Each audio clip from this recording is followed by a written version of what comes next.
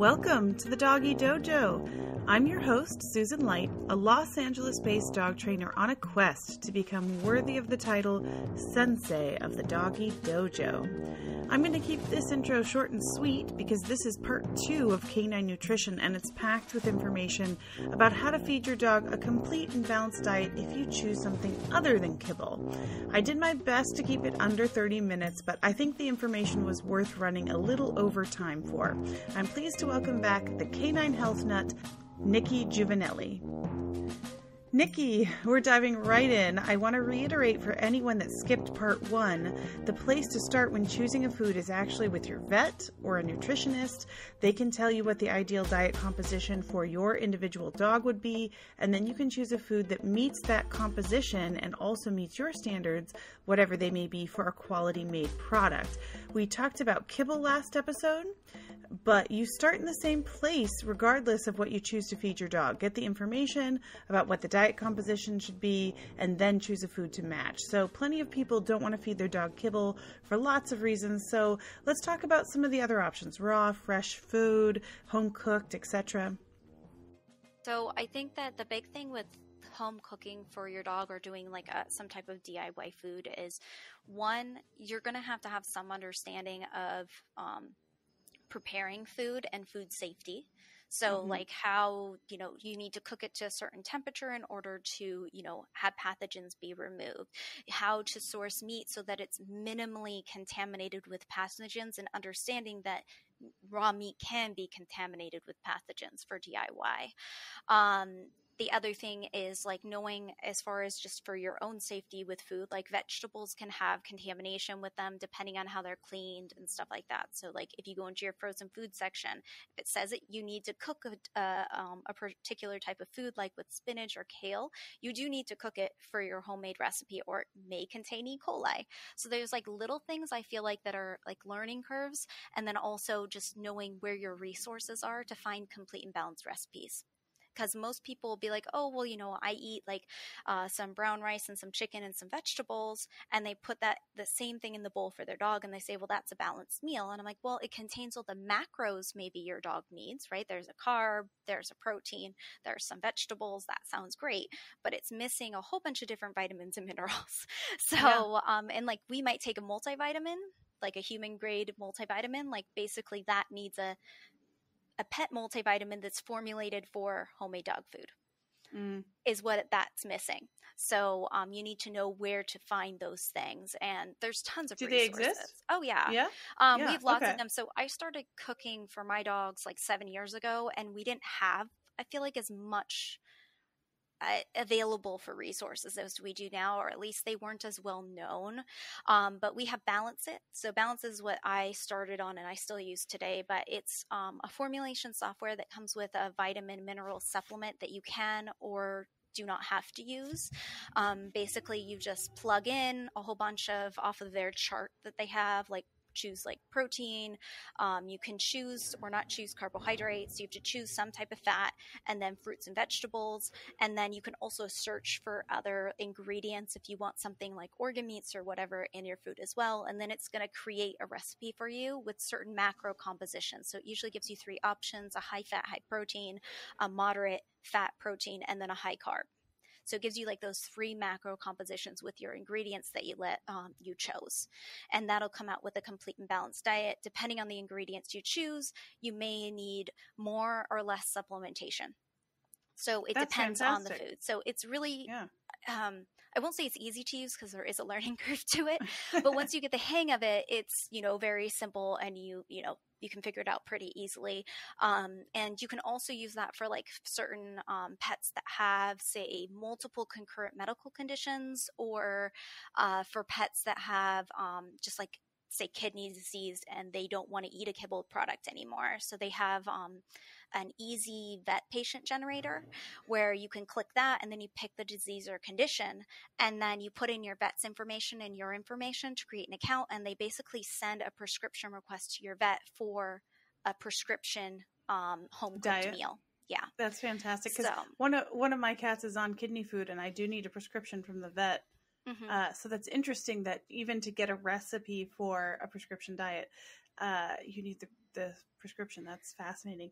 I have a question. This software sounds amazing. Do you have to purchase it? Is it you use it for free on the internet? How does it work? Completely free.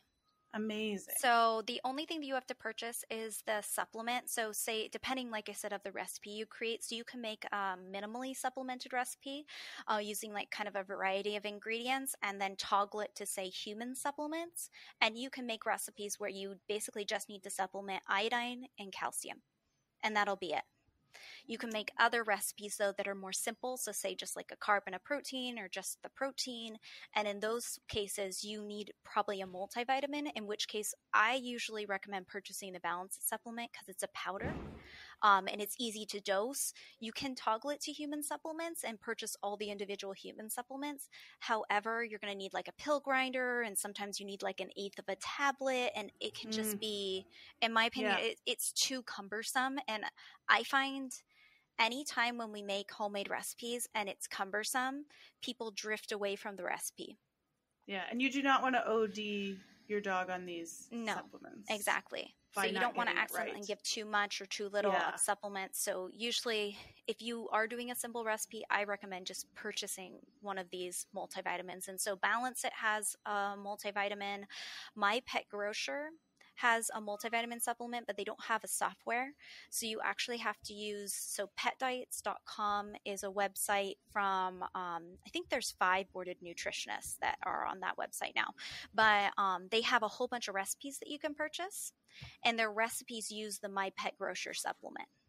Okay. So in those recipes, I think they start at like $25 each that you can purchase on there, and those are created by board certified veterinary nutritionists. Balance It was put together with a board certified veterinary nutritionist and cohorts at UC Davis and a software engineer. Awesome. So it sounds awesome. So those two are there. The other resources that you can use, as far as starting out with cooking, are you can, especially if you have a dog with a whole bunch of different concurrent conditions, you can just go to the acvn.org, and that's the American College of Veterinary Nutritionists, and they have a directory. And if you search for ones that do client consults, you can actually talk to a boarded nutritionist directly.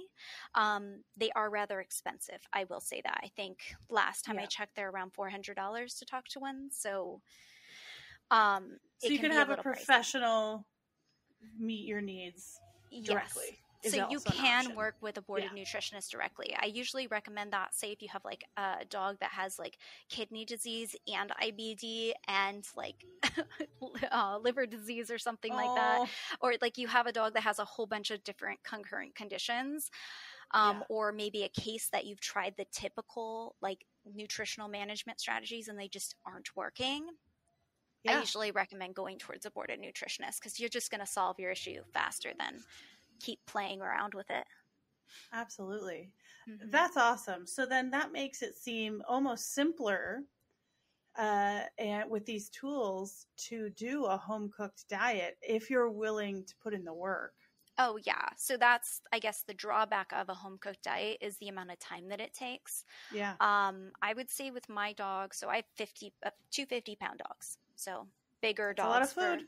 It's a lot of food. So Ranger's meal, so he has a weekly batch that I do, has about 5 pounds of meat. And then along with organs, which is another like half a pound, and then fish, which is another half a pound, and then oysters is probably another half a pound. So like you can see like this batch is getting bigger and bigger and bigger. Mm-hmm. And then I have a large rice cooker that I use. And I think I cook up about 4 cups of oats for him. And that all goes together with supplements to create his complete and balanced diet, along with I add in like a rotation of fresh fruits and vegetables, but like it's a big batch. You have storage issues as well. Yeah, there's storage issues. So it takes up like between the 2 dogs, so 2 50-pound dogs, is going to take up a whole shelf in my freezer and then a portion of my fridge. Yeah.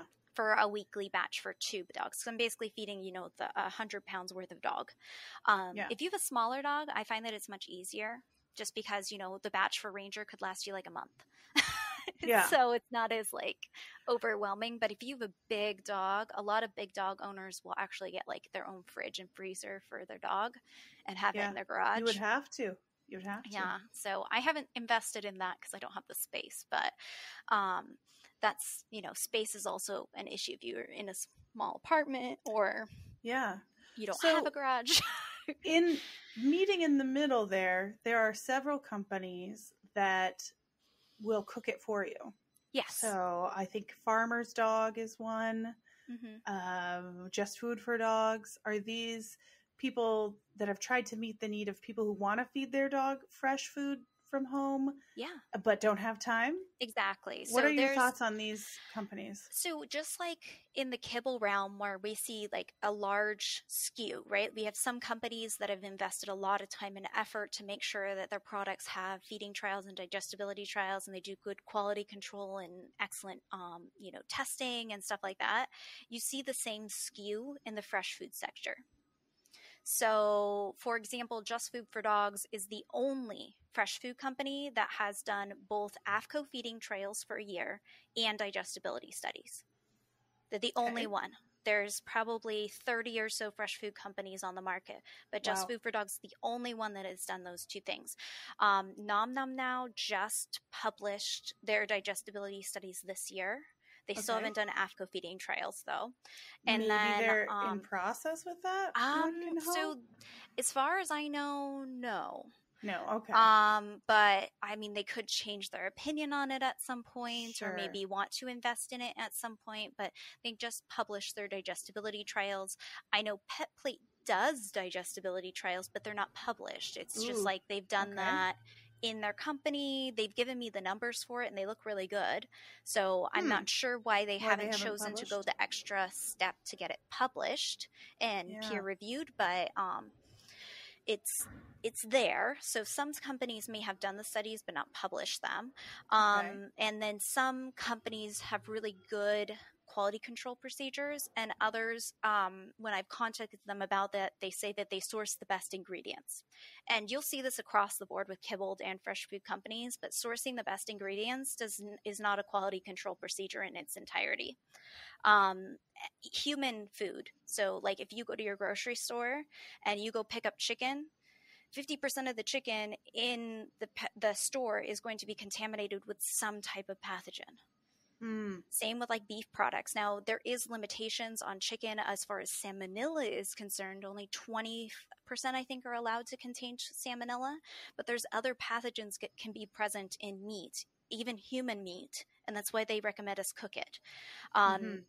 So the fact that they choose the best ingredients, so a human-grade meat product, does not necessarily mean that they are free of pathogens. So we'd still want to test to make sure there wasn't a cross-contamination issue within the line of cooking or something like that.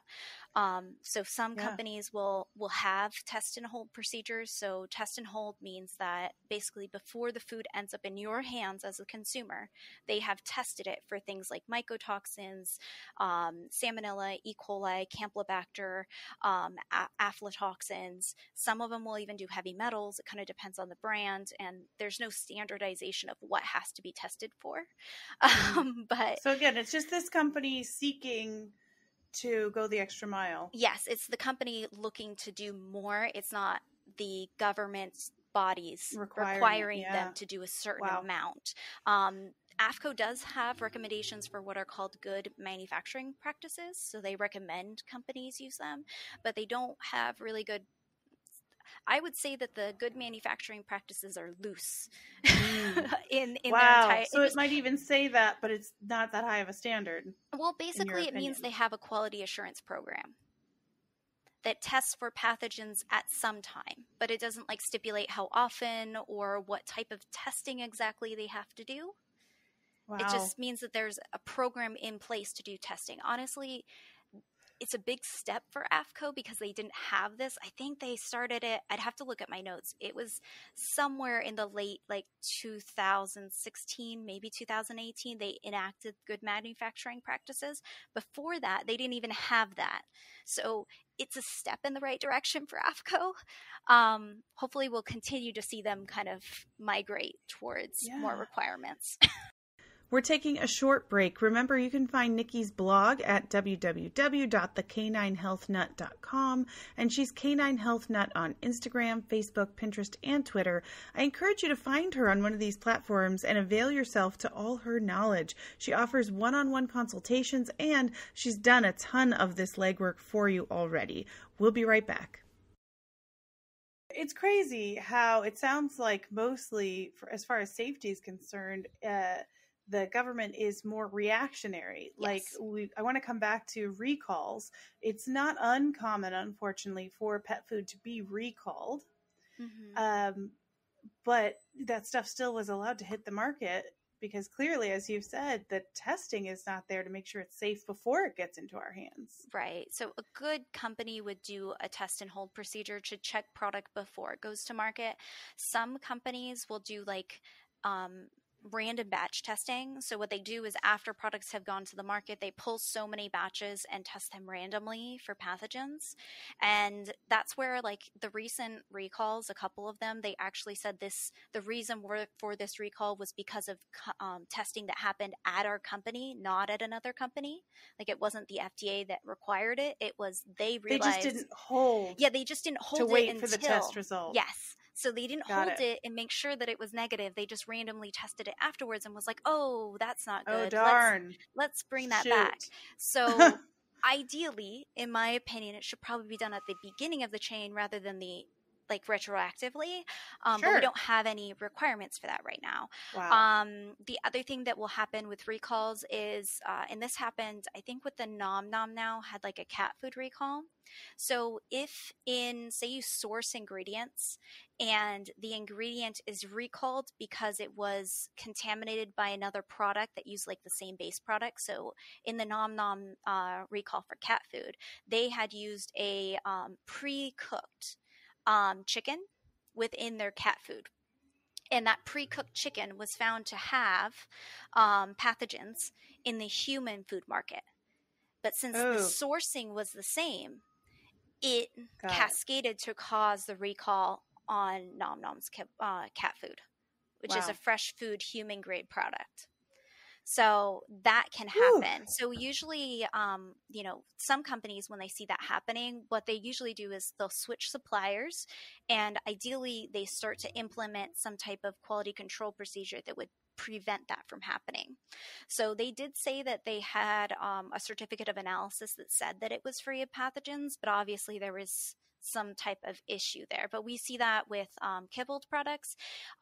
If say they're using a co-manufacturer, which is like a manufacturing plant that manufactures a whole bunch of different brands of kibble. You'll see that manufacturing plant, if one food is recalled from that plant, there'll be a cascade of other foods within the same plant that are all recalled because of the one that comes back positive for whatever it is. I know that there was like a cascade of salmonella recalls. I can't remember if it was 2005 or something. It was like early 2000s, and it was all because all of these kibbled products were all manufactured in the same manufacturing plant, even though some of the companies said that their products hadn't tested positive. They were recalled just in case. So I think people can find information about past recalls, but it doesn't sound like it's going to help you predict whether the food you're feeding your pet will be recalled or not. No. Unless they test and hold. That's the one we want to look for that. Usually what I recommend is look at the recall history, and if you see something happening over and over and over again, then I feel like we haven't learned our lesson, right? So like if we see the same food constantly recalled for salmonella despite them changing their procedures, I feel like in some ways with a company, I was like, well, this has been happening consistently for several years. I think we need to see some really big overhauls here before I would necessarily say that your food is free of X, whatever that thing is. So if you do see like a consistent recall history, I think that does speak volumes. But like one recall history and then they recognize that there's a problem and then they change a whole bunch of things to account for that. I feel like with any business, right, if you make a mistake and then you make efforts to make sure it never happens again, I would say, then you know, yeah, you did a good job, right? Like that's sure. you recognizing there's an issue and then going from there. So I have rambled on for a very long time, and this may be the last question I get to ask. Certainly not all the questions I I have know, for you, I'm but sorry. no, it's incredibly illuminating. I so appreciate it. But I just want to ask for your thoughts or advice about a picky eater. Because Ooh. let's say we've gone to all this trouble. I have cooked you this food, dog. I have a week's worth of this food for you to eat, and they don't want to eat it. Or I've done all this research. I bought this kibble. What if they don't eat it? What do you do?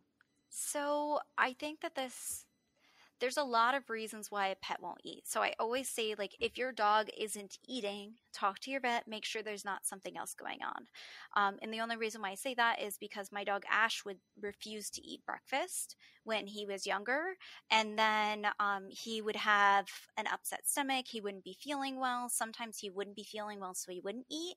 And once we actually found a diet that was appropriate for him, that worked well with him, he started eating consistently. And I know many cases where the picky dog was actually ill and they didn't Yeah, display any other self-regulating clinical signs themselves. except for that. Huh? Yeah, self-regulating themselves, like that makes me feel bad Yeah, like when I that eat it. doesn't make me feel well, so I'm not going to eat Yeah. it. You see it also with different diseases and conditions, like very commonly kidney disease. They'll associate the nausea of kidney disease with a particular diet, so you'll find yourself kind of rotating through diets. Mm. Rather than staying consistently on one, especially towards end stages of something like that. So I usually say first go to your vet and rule out other diseases and conditions, especially if there's any other clinical signs going on. But even if there's not, rule that out to begin with so you know that you have a healthy dog when you're going to look to make adjustments. And then from there, I usually kind of look towards like scientific research. So, research says that dogs prefer foods that are high fat, high protein, that are Mm-hmm. moist, over foods that are low fat, low protein, and not moist. So there's a whole bunch of different research studies that have looked at, like, if you take a kibble and then you like top it with, some type of like chicken broth to make it smell even better, suddenly a dog will be more likely to eat that than it without that on top, if that makes sense. So there's a whole bunch Yeah. looking at like sensory and with texture and stuff like that. Do you think you can create a picky eater though Oh yeah, by you can. trying to appeal to them all the time? Oh, I definitely think you can. And I think that for me, because I'm not a behavioralist, so I don't feel like I can speak too much to the behavior aspect of it. What I can do is give people tools to pick like a highly palatable diet. And if that doesn't work, then you may need to start to go towards like almost behavior modification, Yeah. is in order to help your dog be promoted to eat. Actually, my general recommendations is that you would want to basically do a feeding where basically you put in whatever your dog's going to eat. So I'd recommend a highly palatable food, especially if your dog hasn't eaten consistently in the past. Put that high Yeah. fat, high protein food down and leave it there for, maybe 10 minutes. Allow your dog to eat if they want to. If they walk away, I say honor their hunger.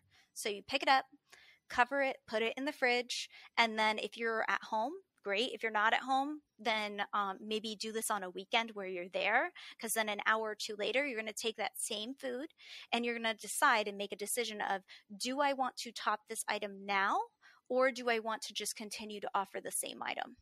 Mm-hmm. And usually I say, like, just put it down the same as before and see what happens. So you put it down again, exactly how it was before. You might want to mix it up or something like that if you want to make it the aroma come up again, and offer it and see if they want to eat it. And you kind of repeat. And basically the thing is that you don't pick up the food, top it, and put it back down. Each time you're putting it away for a substantial period of time, at least an hour or two. And then you're going to also look at the environment by which you're feeding. So sometimes people will feed in an environment that is busy or in an environment that is too quiet. So some dogs are social eaters. And I've seen before Oh, how interesting. where a dog will only eat if you eat. I don't know why, but it happens. It's really odd. So I'll have the person sit at the dinner table, present the dogs, like basically take the bowl from the dinner table and put it on the ground next to them, and they eat dinner and their dog will eat dinner because they're a social eater. I have other dogs that are scared, so they just have a lot of anxiety, or maybe that's just everything's so exciting. They need a quiet place to eat. So that might be like a separate room in a corner, or like, especially like the hyperactive puppies, sometimes they just want to play so much they forget that they need to eat. So Yeah, you may need for to sure. give them a space that is quiet and not distracting in order for them to focus on eating food. So there's a little bit of like watching your dog and how they respond to certain situations. Sometimes I've also found that like if you have a social eater or a dog that's used to getting a lot of table scraps, have their bowl next to your plate and then just use a fork that is for your dog and literally just take the fork and then you put it on a plate that is on the ground.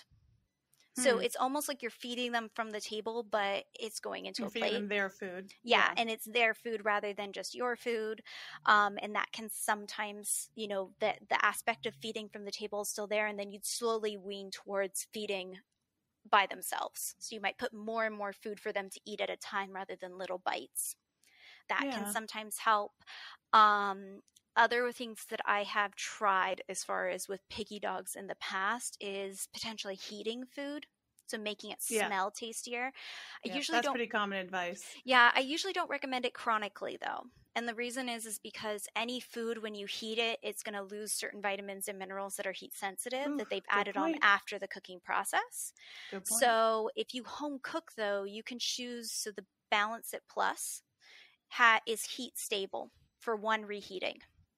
So you can actually use that, make a homemade diet that is high fat, high protein, add the Balance It to it. You can offer it cold. If they don't want to eat it, you can heat it up one time for them to eat. And some picky eaters just always like it heated. And in which case you can do that for as long as you'd like with the Balance It because it's made to do that. So, and that's the Balance It Plus, not the Balance It regular. Yeah.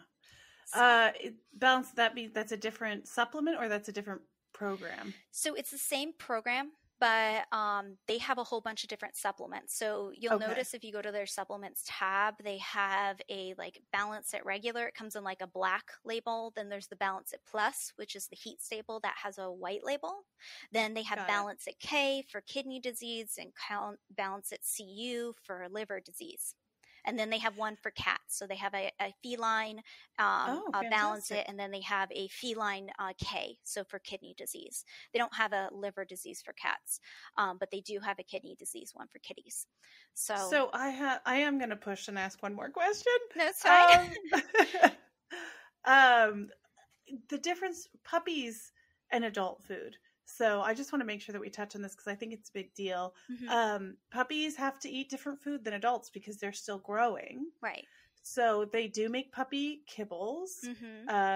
And so quickly, because I feel like most people will understand the answer to this. When would you switch from puppy to adult food? And then we'll circle back and talk about like puppy formulations. But when is the appropriate time to switch them from puppy to adult food? So there's two different things. One is when your dog is done growing.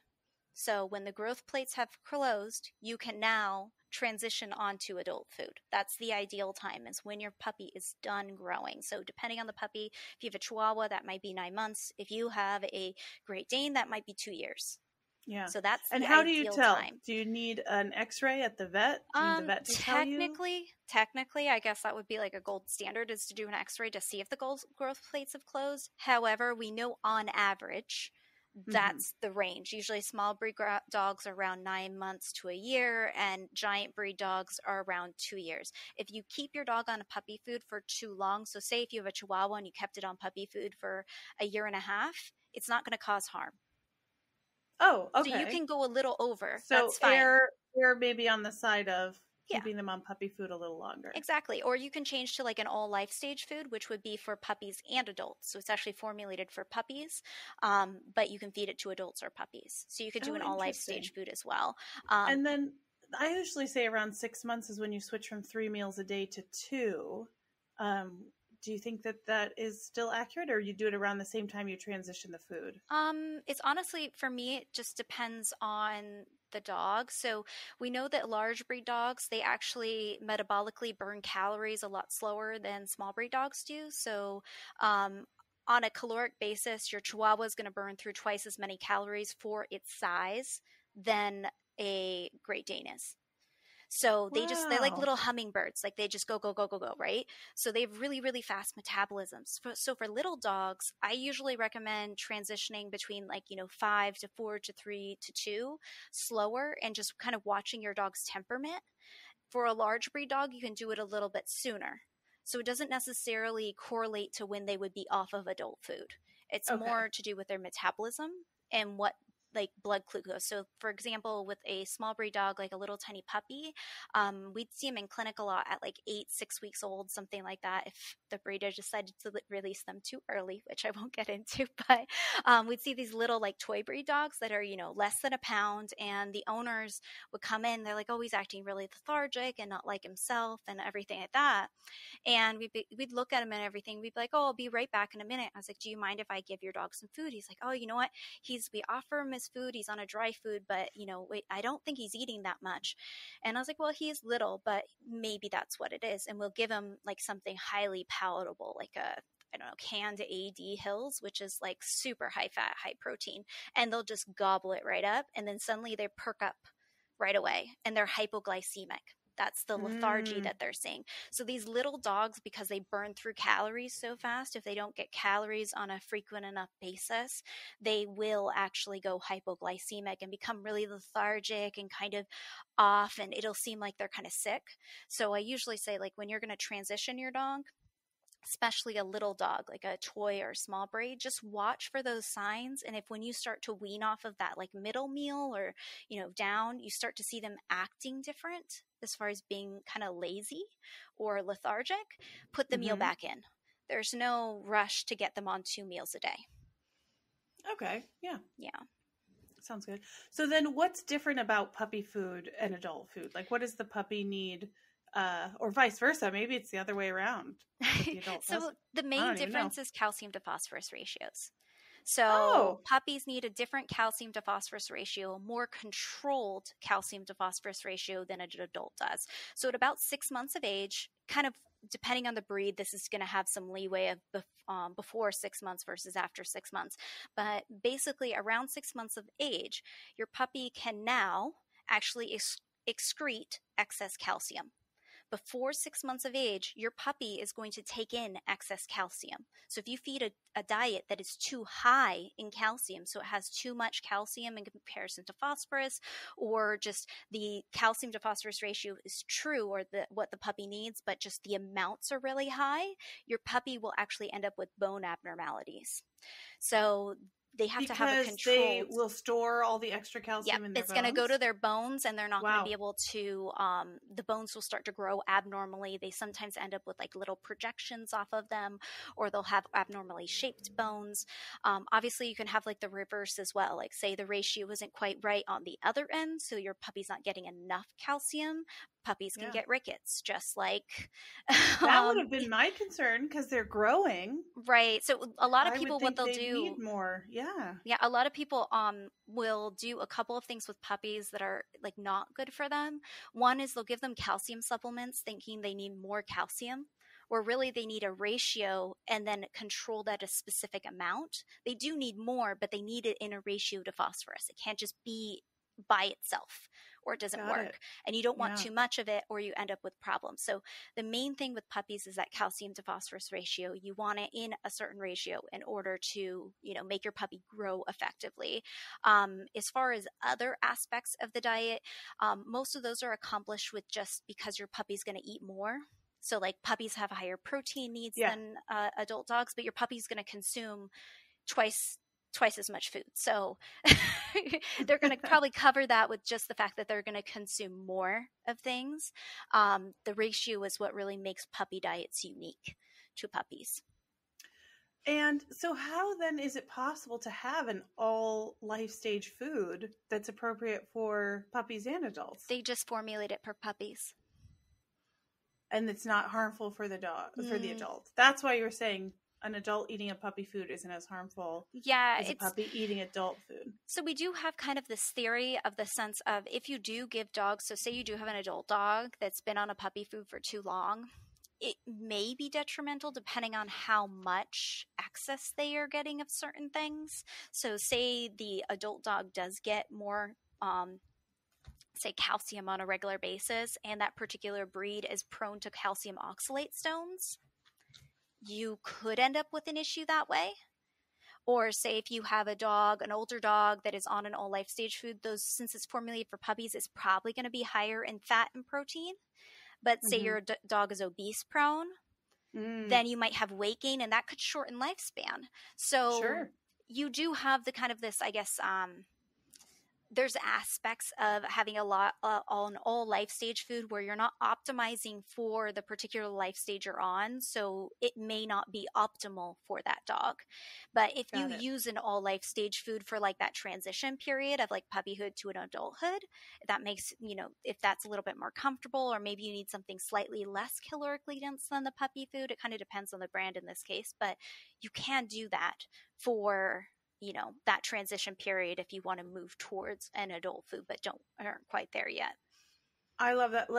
I know I said that was my last question, but I think because we're talking about food and switching foods, let's really quickly touch on, like you said, the transition period, because you don't want to just be feeding your dog one thing one day and the next day you give them a completely different diet. Let's talk about the proper way to transition from one food to another. Yeah, sure. So this is going to depend on your dog a little bit, but most dogs do well with a week-long transition. So between 4 days to 7 days, you basically take out a little bit of the old food and put in a little bit of the new food over a 7-day period. That's usually what most dogs will do well on. So you'll do like 25-75, then 50-50, then 75-25, then 100%. And you do maybe each like increment in like 2 days.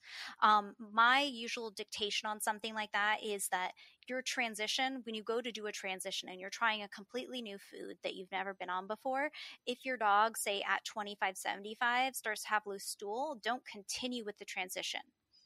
Stay at 75, stay there. Okay. Until the stool's normalized, then go to the next stage. Because, and this is, I think, just like personal experience speaking here, I have tried to transition Ash onto some diets, and he never could get all the way onto the diet without having loose stool.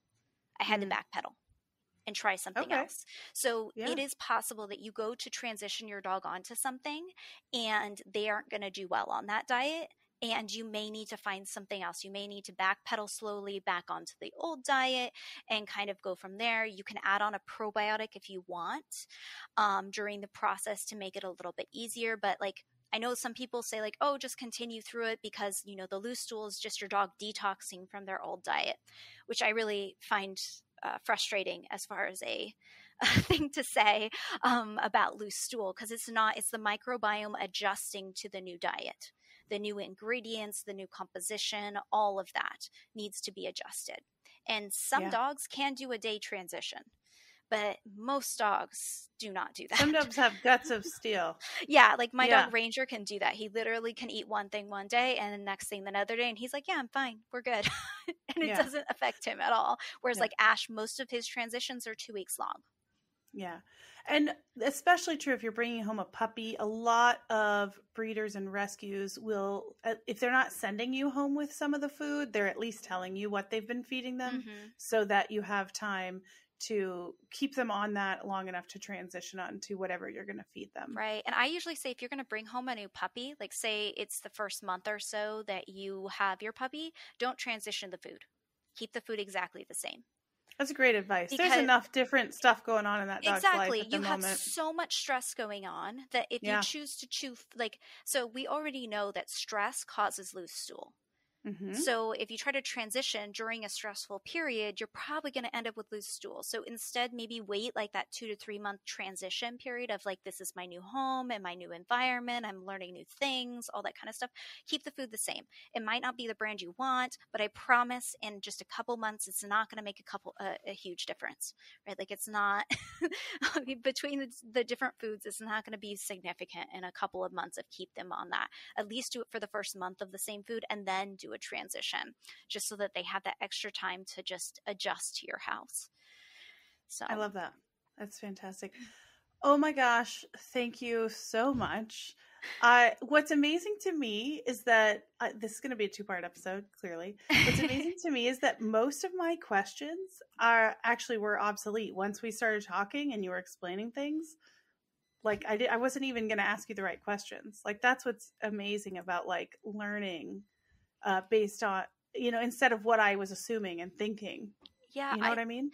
I feel like, and this is just something that I've found just over the years, is that when you start to look at something like nutrition and the aspects of nutrition, I feel like you come in with like a preconceived notion of what nutrition is, and you maybe have a really simple aspect of something, but as you learn more, you're like, oh my God, this is like a beast. It is not that simple.